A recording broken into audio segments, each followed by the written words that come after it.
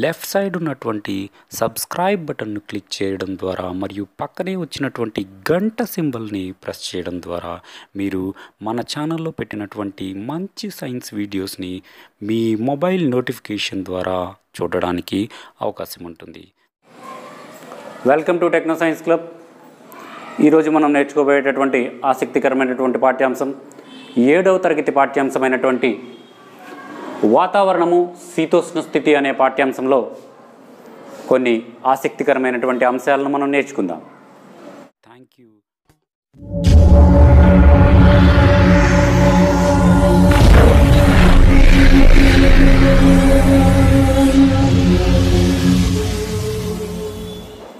వాతావరణము శీతోష్ణ స్థితి. వాతావరణము శీతోష్ణ స్థితి అనే అంశాలలో 2 రకాల విభాగాలుగా మనం వర్గీకరించుకున్నట్లయితే వాతావరణము అంటే మన ప్రాంతంలో పడేటటువంటి వర్షపాతం కానీ, బాగా ఎండలు కానీ, మన చుట్టూ ఉండేటటువంటి వాతావరణ పరిస్థితులు, వర్షం పడుతుందా, ఎండగా ఎక్కువగా ఉందా, ఆకాశం మేఘావృతమై ఉందా, చలిగా ఉందా, ఇలాంటి విషయాలన్నింటినీ మనం వాతావరణము అని చెప్తాం. బయట వాతావరణం ఎలా ఉంది అంటే బయట వేడిగా ఉందా, వర్షం పడుతుందా, చలి ఎక్కువగా ఉందా అని అర్థం. వాతావరణము, బయట వాతావరణం ఎలా ఉంది అంటే అది అర్థం. ఇక్కడ వాతావరణము అనే దాని గురించి చెప్పుకోబోయే ముందు పెద్దవాళ్ళు వర్షం పడబోయేటటువంటి ముందే మనకి కొన్ని రకాలైనటువంటి వార్నింగ్లు ఇస్తారు. కొంచెంసేపట్లో వర్షం పడబోతుంది, కావలసిన పరికరాలన్నీ కూడా సర్దుకోండి. పొలాల్లో ఉన్నటువంటి పొలం పనిచేసే వాళ్ళు చాలామంది పెద్దవాళ్ళు వర్షం పడబోతోంది అన్నీ కూడా సర్దుకోండి అని వాళ్ళు ముందుగానే చెప్తారు. ఎలా చెప్తారు? వాళ్ళు కొన్ని రకాలైన సూచికలను ఆధారంగా చేసుకొని వాళ్ళు చెప్తూ ఉంటారు. ఎలాంటి సూచికలు? మబ్బులు బాగా పట్టడం, నల్లగా మబ్బులు బాగా పట్టడం, చల్లని గాలులు వీయడం, ఇలాంటి కొన్ని రకాలైనటువంటి సూచనల ద్వారా వర్ష సూచికలు అంటారు వాటిని. పెద్దవాళ్ళు ఈ వర్ష సూచికల ద్వారా వాతావరణం చల్లగా అయిపోతుంది, చల్లటి గాలులు వీస్తూ ఉంటాయి, మబ్బు బాగా పడుతుంది, మేఘాలు బాగా పడతాయి, పైన మేఘాలు ఎక్కువగా ఉండడం, ఇలాంటి సూచికల ఆధారంగా పెద్దవాళ్ళు వర్షం ముందుగానే పడబోతుంది అని ముందుగానే చెప్పడం జరుగుతుంది. దాన్ని వర్ష సూచికలు అంటారు. పెద్దవాళ్ళు చెప్పిన ప్రతిసారి వర్షం పడాల్సిన అవసరం లేదు. ఒక్కొక్కసారి పడకపోవచ్చు. కారణం ఏంటంటే గాలి ఎక్కువగా వీచడం వల్ల ఆ వచ్చినటువంటి మేఘాలు మొత్తం కూడా చల్లా చెదురైపోయి వర్షం పడకపోవచ్చు. కానీ ఎక్కువ శాతం వర్షం పడుతూ ఉంటుంది పెద్దవాళ్ళు చెప్పినట్లుగా. ఈ విధంగా వర్ష సూచికల ద్వారా, కొన్ని రకాలైనటువంటి వర్ష సూచికల ద్వారా వాళ్ళు వర్షం పడుతుందా లేదా అనేటటువంటి విషయాన్ని ముందుగానే చెప్తూ ఉంటారు.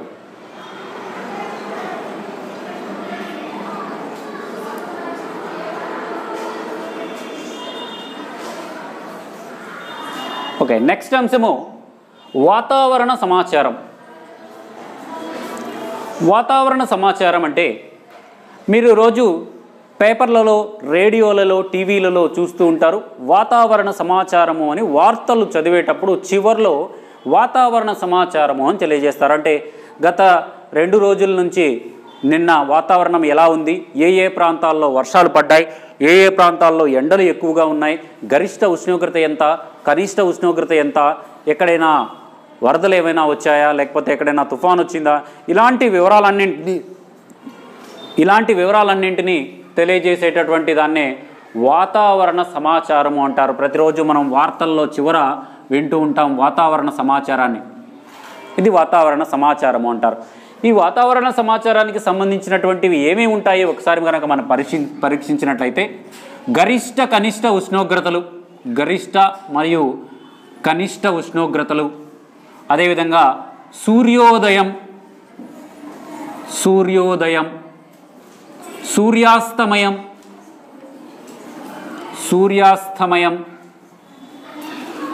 అదేవిధంగా మేఘాలు ఎలా ఉన్నాయి, ఆకాశం ఎలా ఉంది, మేఘావృతమై ఉందా లేదా నిర్మలంగా ఉందా అనేటటువంటి విషయం, మేఘావృతమా లేదా నిర్మలమా అనేటటువంటి విషయం, అదేవిధంగా తేమ ఎలా ఉంది, వర్షం పడిందా లేదా, ఇలాంటి వివరాలన్నింటినీ కూడా వాతావరణ సమాచారంలో తెలియజేయడం జరుగుతుంది. మీరు వార్తల్లో, టీవీల్లో, పేపర్లలో చూస్తూ ఉంటారు.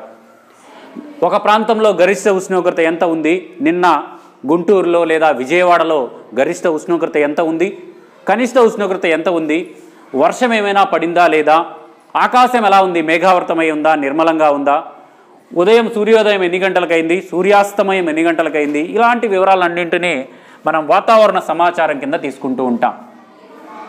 ఇది వాతావరణ సమాచారం, రోజు పేపర్లలో, వార్తల్లో, టీవీల్లో చెప్తూ ఉంటారు. Okay, next weather forecast.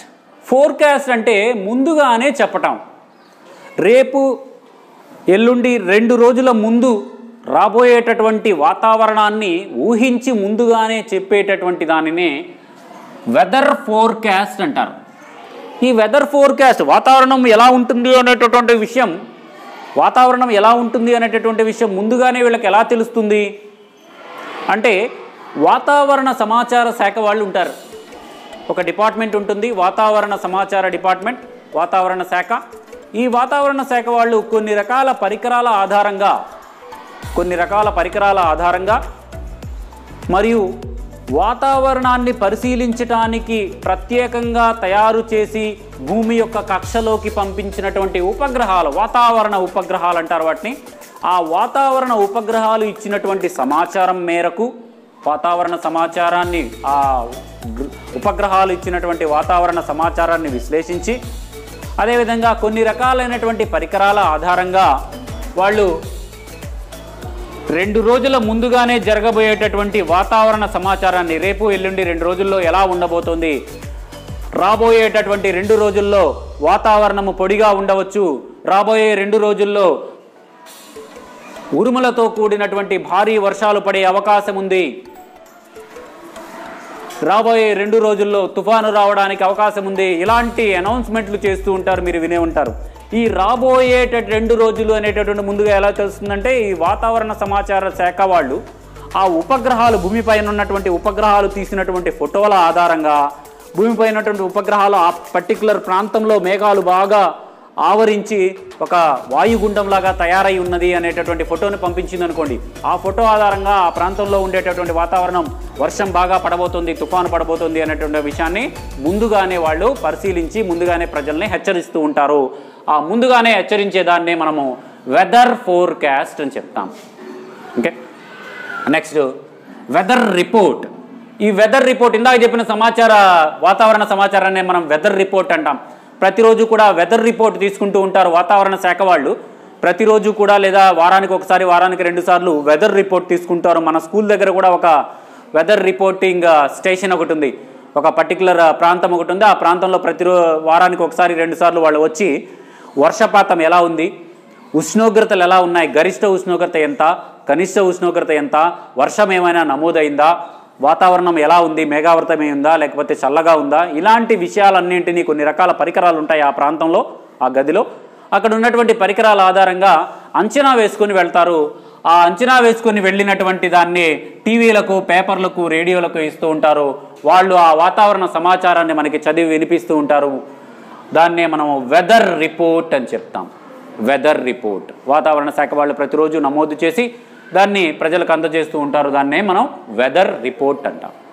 తర్వాత వాతావరణంలోని కొన్ని అంశాలను ఎలా కొలుస్తారు చెప్పాను కదా. వెదర్ రిపోర్ట్ ఎలా తయారు చేస్తారు, వాతావరణం ఎలా ఉంటుంది అంటే, వాతావరణంలో ఉన్నటువంటి కొన్ని రకాల అంశాలు ఏవి, గరిష్ట ఉష్ణోగ్రత, కనిష్ట ఉష్ణోగ్రత, సూర్యోదయం, సూర్యాస్తమయం, ఆకాశం ఏ విధంగా ఉంది, తేమ ఎలా ఉంది, వర్షం పడిందా లేదా, ఇలాంటి విషయాలను ఎలా పరిశీలిస్తారు, ఏ పరికరాలను వాడతారు, ఎలా కొలుస్తారు అనేటటువంటి విషయాన్ని ఇప్పుడు మనం చూద్దాం.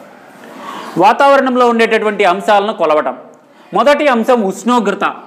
ఉష్ణోగ్రత ఎలా ఉంది, గరిష్ట ఉష్ణోగ్రత అంటే ఒక రోజులో ఉండేటటువంటి ఎక్కువ మధ్యాహ్నం పూట బాగా వేడిగా ఉంటుంది కదా, ఆ మధ్యాహ్నం పూట ఉండేటటువంటి, ఒక రోజులో మధ్యాహ్నం పూట ఉండేటటువంటి ఉష్ణోగ్రతనే మనం గరిష్ట ఉష్ణోగ్రత అని చెప్తాం.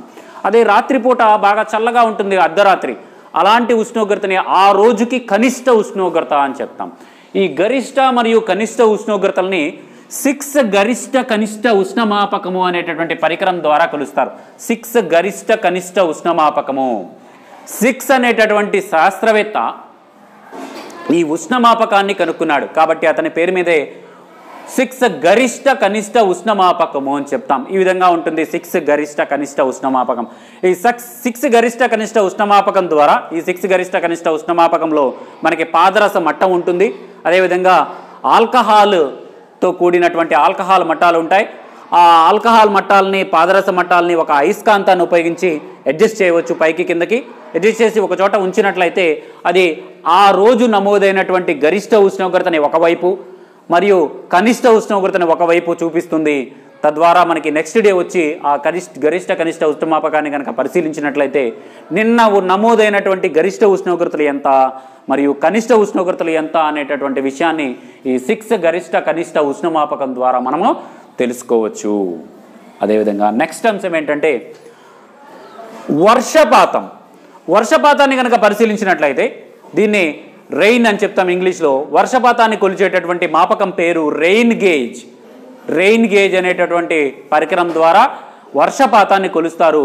దీన్నే వర్ష మాపకము అని కూడా అంటారు. దీనికే ఇంకొన్ని రకాల పేర్లు ఉన్నాయి. దాన్నే యూడోమీటర్ అని, అదేవిధంగా పల్వనోమీటర్ అని, అదేవిధంగా ఆంథ్రోమీటర్ అని కూడా అంటారు. ఈ పరికరాన్ని ఆంథ్రోమీటర్, పల్వనోమీటర్, యూడోమీటర్, రెయిన్ గేజ్, వర్ష మాపకం, తెలుగులో అయితే వర్ష మాపకము, ఈ విధంగా రకరకాల పేర్లతో పిలుస్తూ ఉంటారు దీన్ని. అది ఎలా ఉంటుందంటే ఒక స్తూపాకారపు పాత్ర ఉంటుంది. ఆ స్తూపాకారపు పాత్ర లోపల ఒక కొలజాడి ఉంటుంది. ఆ కొలజాడి పైన సెంటీమీటర్లలో ఒక స్కేల్ గుర్తించబడి ఉంటుంది. 1 సెంటీమీటర్, 2 సెంటీమీటర్లు, 3 సెంటీమీటర్ల స్కేల్ గుర్తించబడి ఉంటుంది. ఆ కొలజాడిని ఆ స్తూపాకారపు పాత్ర మధ్యలో ఉంచుతారు. ఆ కొలజాడి పైన ఒక గరాటును బోర్లిస్తారు, ఒక పెద్ద గరాటును బోర్లిస్తారు. బోర్లించి ఆ తయారైనటువంటి పరికరాన్ని మనం రెయిన్ గేజ్ అంటాం. అది వర్షం పడేటటువంటి ప్రాంతాల్లో అలా పెట్టినప్పుడు ఆ వర్షపు చుక్కలు ఆ గరాటు గుండా వెళ్ళి కొలజాడి లోపల చుక్కలు చుక్కలుగా పడతాయి. అలా కొంతసేపు వర్షం పడిన తర్వాత ఆ కొలజాడిని బయటకు తీసి ఎన్ని సెంటీమీటర్ల వర్షం పడింది, ఎన్ని నీళ్లు లోపలికి వెళ్ళాయి అనేటటువంటి విషయాన్ని, మనం వర్షం పడేటప్పుడు చుక్కలు చుక్కలుగానే కదమ్మా పడేది, కాబట్టి ఆ చుక్కల్ని ఆ కొలజాడిలో నమోదవుతాయి, కొలజాడి లోపలికి వెళ్తాయి. కొలజాడిలో ఉన్నటువంటి వర్షపాతాన్ని ఆ పైన సెంటీమీటర్లో 1 సెంటీమీటర్, 2 సెంటీమీటర్లు, 3 సెంటీమీటర్లని ఎంతవరకు వాటర్ వస్తే అంతవరకు దాన్ని నమోదు చేయడం జరుగుతుంది. తద్వారా వర్షపాతము 2 సెంటీమీటర్లు, 1 సెంటీమీటరు, 3 సెంటీమీటర్లు ఇలా వర్షపాతాన్ని కొలవడం జరుగుతుంది సెంటీమీటర్లలో. ఓకేనా? ఈ విధంగా రెయిన్ గేజ్ అనేటటువంటి పరికరాన్ని ఉపయోగించి మనము వర్షపాతాన్ని, వర్షం ఎంత పడింది అనేటటువంటి విషయాన్ని కొలుస్తూ ఉంటాము. అదేవిధంగా గాలి వీచేటటువంటి దిశ. ఈ గాలి వీచేటటువంటి దిశను కనుక్కోవడానికి ఉపయోగించే పరికరం పేరు యానిమోమీటర్. యానిమోమీటర్ అనేటటువంటి పరికరం ద్వారా, యానిమోమీటర్ ఎలా ఉంటుందంటే ఒక పొడవైనటువంటి కింద ఆధారం ఉంటుంది, ఆధారానికి ఒక పొడవైనటువంటి కడ్డీలాగా ఉంటుంది. దాంట్లో ఆ దిశను తెలియజేయడానికి ఒక బాణం గుర్తు లాంటిది ఉంటుంది. ఆ బాణం గుర్తు లాంటి పరికరము గాలి చిన్నగా వీసినా కూడా అది తిరుగుతూ ఉంటుంది. గాలి ఎటువైపు వీస్తే ఆ దిశలో ఆ బాణం గుర్తు అనేది మూవ్ అవుతూ ఉంటుంది. కాబట్టి అలా మూవ్ అవడాన్ని బట్టి ఆ దిశలో గాలి వీస్తుంది అనేటటువంటి విషయాన్ని మనం గమనించవచ్చు. ఇలా గాలి వీచేటటువంటి దిశను కనుక్కోవడానికి యానిమోమీటర్ను ఉపయోగిస్తారు. అదేవిధంగా ఈ యానిమోమీటరు దిశను మాత్రమే కాకుండా గాలి ఎంత వేగంగా వీస్తుంది అనేటటువంటి విషయాన్ని కూడా తెలియజేస్తుంది. అది ఇంకో యానిమోమీటర్లో కలిపే ఉంటుంది. పైన 4 రకాలైనటువంటి చిన్న చిన్న కప్స్ లాగా ఉంటాయి. ఆ కప్స్ గాలికి వేగంగా గుండ్రంగా తిరుగుతూ ఉంటాయి. తిరిగి గాలి ఎంత వేగంతో వీస్తోంది అనేటటువంటి విషయాన్ని కూడా ఈ యానిమోమీటర్ అనేది తెలియజేస్తుంది. కాబట్టి యానిమోమీటరు గాలి వేగాన్ని తెలియజేస్తుంది. అదేవిధంగా గాలి ఏ దిశలో ఉంది అనేటటువంటి విషయాన్ని కూడా తెలియజేస్తూ ఉంటుంది.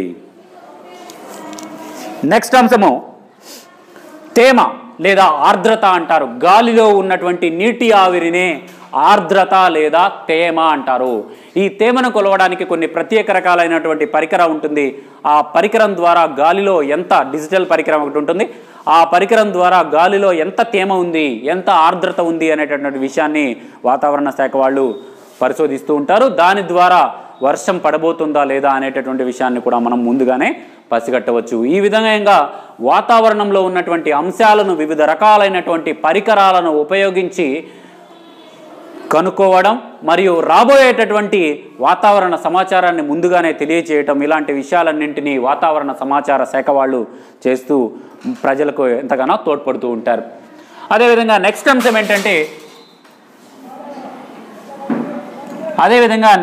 ఏంటంటే శీతోష్ణ స్థితి. శీతోష్ణ స్థితి అంటే ఒక ప్రాంతంలో ఉండేటటువంటి ఒక సంవత్సర కాలం పాటు లేదా ఒక 25 సంవత్సరాల కొన్ని సంవత్సరాల పాటు ఆ ప్రాంతంలో ఉండేటటువంటి వాతావరణ పరిస్థితులను అంచనా వేసి తద్వారా నిర్ణయించేదాన్నే శీతోష్ణ స్థితి అంటాం. అంటే ఒక ప్రాంతంలో కొన్ని సంవత్సరాలుగా వర్షాలు బాగా ఎక్కువగా పడుతున్నాయా, లేదా ఎండలు బాగా ఎక్కువగా ఉన్నాయా, చలి ఎక్కువగా ఉందా అనేటటువంటి, వర్షపాతం ఎక్కువగా ఉందా, తుఫాన్లు ఎక్కువగా వస్తున్నాయా అనేటటువంటి విషయాలను పరిశీలించి ఆ విషయాల ఆధారంగా శీతోష్ణ స్థితి అంటే చెప్పాను కదా, ఒక ప్రాంతంలో ఉండేటటువంటి కొన్ని సంవత్సరాల పాటు ఒక ప్రాంతంలో ఉండేటటువంటి వాతావరణ పరిస్థితులనే శీతోష్ణ స్థితి అంటారు. ఒక 25 సంవత్సరాల పాటు ఒక ప్రాంతంలో ఉండేటటువంటి వాతావరణ పరిస్థితులను, వర్షం ఎలా ఉంది, ఎండ ఎలా ఉంది, చల్లగా ఉండేటటువంటి వాతావరణం ఎలా ఉంది, చలి ఎలా ఉంది, ఇలాంటి వాతావరణ సమాచారం మొత్తం కూడా పరిశీలించి 25 సంవత్సరాల పాటు ఆ ప్రాంతం ఎలా ఉంది వాతావరణ పరంగా అనేటటువంటి విషయాలనే ఆ ప్రాంతం యొక్క శీతోష్ణ స్థితి అంటాం. ఈ శీతోష్ణ స్థితి అనే అంశాలను, ఒక ప్రాంతాల్లో ఉండేటటువంటి శీతోష్ణ స్థితిని పరిశీలించడానికి మన భారతదేశంలో ఉండేటటువంటి ప్రాంతాలలో రకరకాల రాష్ట్రాలు ఉంటాయి. మన భారతదేశంలో ఆ రాష్ట్రాల్లో ఉండేటటువంటి వాతావరణ పరిస్థితులను పరిశీలించడానికి ఒక డిపార్ట్మెంట్ ఉండేది. అదేంటంటే ఇండియన్ మెటరాలజికల్ డిపార్ట్మెంట్ అని ఒక డిపార్ట్మెంట్ ఉంటుంది. ఈ ఇండియన్ మెటరాలజికల్ డిపార్ట్మెంట్ అనేది ఏం చేస్తుందంటే వివిధ ప్రాంతాలలో ఉండేటటువంటి వాతావరణ సమాచారాన్ని ఎప్పటికప్పుడు సేకరించి నమోదు చేసుకుంటూ ఉంటుంది. తద్వారా ఆ ప్రాంతము ఎలాంటి ప్రాంతము అనేది నిర్ణయిస్తుంది కొన్ని సంవత్సరాల పాటు సేకరించి. ఉదాహరణకి కేరళ ఉంది. కేరళలో మొన్నే మనకి వరదలు వచ్చాయి. కారణం ఏంటంటే కేరళలో యాక్చువల్గా ఎక్కువ వర్షాలు పడుతూ ఉంటాయి. అది సముద్రానికి కొంచెం దగ్గరగా ఉంటుంది. కేరళలో ఎక్కువ కొండ ప్రాంతాలు, చెట్లు ఎక్కువగా ఉంటాయి. ఇలాంటి పరిస్థితులు ఉండటం వల్ల ఎక్కువగా వర్షాలు, జనరల్గా వర్షపాతం ఎక్కువగా ఉండేటటువంటి ప్రాంతం కేరళ. కానీ అక్కడ కేరళలో ఉన్నటువంటి ప్రకృతిని, చెట్లను నరికివేసి హోటళ్ళు అలాంటివి నిర్మించడం, ఇలాంటి అభివృద్ధి కోసమని ప్రకృతిని డిస్టర్బ్ చేయడం వల్ల ఈ మధ్య కేరళకి వరదలు రావడం జరిగింది. అంటే ఉన్నటువంటి ప్రకృతిని ఉన్నట్లుగా ఉంచకుండా దాన్ని డిస్టర్బ్ చేయడం ద్వారా మనకి వరదలు రావడం జరిగింది. యాక్చువల్గా కేరళ అనేది మామూలుగానే వర్షం ఎక్కువగా పడే ప్రాంతం. దానికి తగ్గట్టుగా జాగ్రత్తలు తీసుకున్నట్లయితే వరదలు రాకుండా ఉండేవేమో.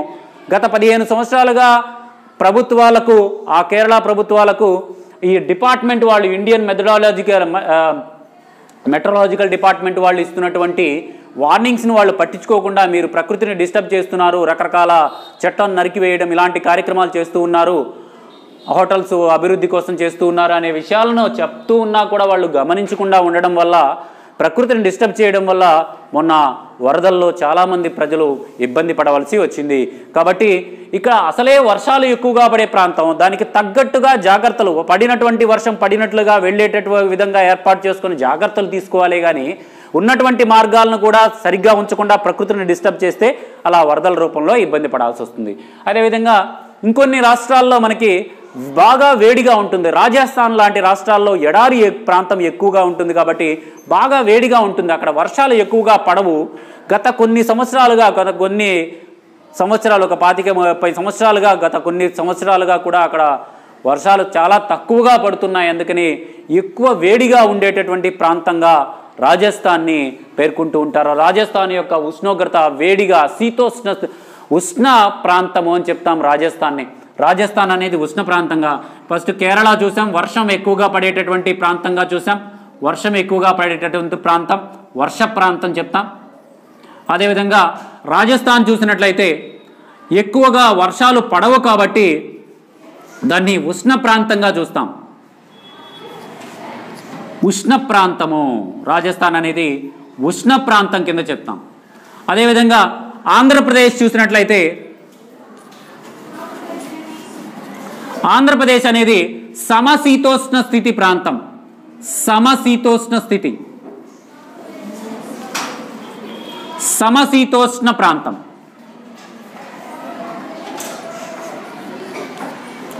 ఆంధ్రప్రదేశ్లో అటు ఉష్ణోగ్రత బాగా ఎక్కువగా ఉండదు, వేడి ఎక్కువగా ఉండదు, చలి ఎక్కువగా ఉండదు, వర్షాలు కూడా మరీ ఎక్కువగా పడవు, మరీ తక్కువగా పడవు. అలాంటి సమశీతోష్ణ ప్రాంతంలో ఉంది ఆంధ్రప్రదేశ్ అనేది. అదేవిధంగా ఇంకా కొన్ని రకాల రాష్ట్రాలను కనుక మరి పరిశీలించినట్లయితే, పశ్చిమ బెంగాల్ పరిశీలించినట్లయితే, ఈ పశ్చిమ బెంగాల్లో వర్షాలు ఎక్కువగా పడుతూ ఉంటాయి, వరదలు ఎక్కువగా వస్తూ ఉంటాయి. పశ్చిమ బెంగాల్ మరియు ఒరిస్సా ఇలాంటి ప్రాంతాలలో వర్షాలు ఎక్కువగా పడి వరదలు ఎక్కువగా వస్తూ ఉంటాయి, తుఫాన్లు ఎక్కువగా వస్తూ ఉంటాయి అలాంటి ప్రాంతాల్లో. ఈ విధంగా కొన్ని రకాలైనటువంటి ప్రాంతాలను, మన భారతదేశంలో ఉన్నటువంటి కొన్ని రకాలైన రాష్ట్రాలను, అదేవిధంగా జమ్మూ అండ్ కాశ్మీర్ చూసినట్లయితే, కాశ్మీర్ ప్రాంతం చూసినట్లయితే చాలా చలిగా ఉండేటటువంటి ప్రాంతం, చలి వాతావరణం కలిగి ఉంటుంది. బాగా అతి శీతోష్ణ స్థితి, అతి ఉష్ణ ప్రాంతము అంటారు, అతి ఉష్ణ ప్రాంతము, అతి శీతల ప్రాంతం అంటారు. ఎప్పుడు కూడా చాలా తక్కువ ఉష్ణోగ్రతలు నమోదవుతూ ఉంటాయి, మైనస్లో నమోదవుతూ ఉంటాయి, మంచు కురుస్తూ ఉంటుంది. ఇలాంటి ఉష్ణోగ్రతలు ఉన్నటువంటి ప్రాంతము మన జమ్మూ అండ్ కాశ్మీర్ ప్రాంతం. ఇవన్నీ కూడా మన దేశంలో ఉన్నటువంటి ప్రాంతాలే. కొన్ని ప్రాంతాల్లో చలి ఎక్కువగా ఉంటుంది, కొన్ని ప్రాంతాల్లో వేడి ఎక్కువగా ఉంటుంది, కొన్ని ప్రాంతాల్లో వర్షం ఎక్కువగా ఉంటుంది, కొన్ని ప్రాంతాల్లో సమశీతోష్ణ వాతావరణం ఉంటుంది. కాబట్టి భారతదేశం మొత్తం కూడా సరాసరిగా భారతదేశం యొక్క ఉష్ణోగ్రతను పరిశీలించినట్లయితే భారతదేశం అనేది సమశీతోష్ణ మండలంలో ఉంది. అంటే భారతదేశం మొత్తం యావరేజ్గా చూసినట్లయితే ఎక్కువ వర్షాలు పడే దేశం కాదు, ఎక్కువ ఎండగా ఉండే దేశం కాదు, ఎక్కువ చల్లగా ఉండే దేశం కాదు, సమశీతోష్ణ వాతావరణం కలిగి ఉన్నటువంటి దేశంగా నిర్ధారిస్తారు. ఈ విధంగా వాతావరణము మరియు శీతోష్ణ స్థితి అనేటటువంటి ఈరోజు అంశంలో, ఈరోజు నేర్చుకున్నటువంటి పాఠంలో వాతావరణం అంటే ఏంటి, వర్ష సూచికలు, వాతావరణ సమాచారం అంటే ఏంటి, మరియు వెదర్ ఫోర్కాస్ట్ ముందుగానే తెలియజేసేటటువంటి వార్నింగ్స్, వెదర్ ఫోర్కాస్ట్ అంటే ఏంటి, వెదర్ రిపోర్ట్ అంటే ఏంటి, వాతావరణంలో అంశాలైనటువంటి ఉష్ణోగ్రతను, వర్షపాతాన్ని, గాలి వీచే దిశను, గాలి వేగాన్ని, తేమను ఏ విధంగా ఏ పరికరాలతో కొలుస్తారు అనేటటువంటి అంశం. అదేవిధంగా శీతోష్ణ స్థితి అంటే ఏంటి, శీతోష్ణ స్థితిని కొలిచేటటువంటి డిపార్ట్మెంట్ మరియు శీతోష్ణ స్థితి వివిధ ప్రాంతాలలో, వివిధ రాష్ట్రాల్లో, మన దేశంలో వివిధ రాష్ట్రాల్లో శీతోష్ణ స్థితి ఎలా ఉంటుంది అనేటటువంటి విషయాన్ని ఈరోజు క్లాస్లో మనం నేర్చుకున్నాం. ఈ వీడియో కనుక మీకు నచ్చినట్లయితే లైక్ చేయండి, షేర్ చేయండి, సబ్స్క్రైబ్ చేయడం మాత్రం మర్చిపోకండి. Thank you for watching.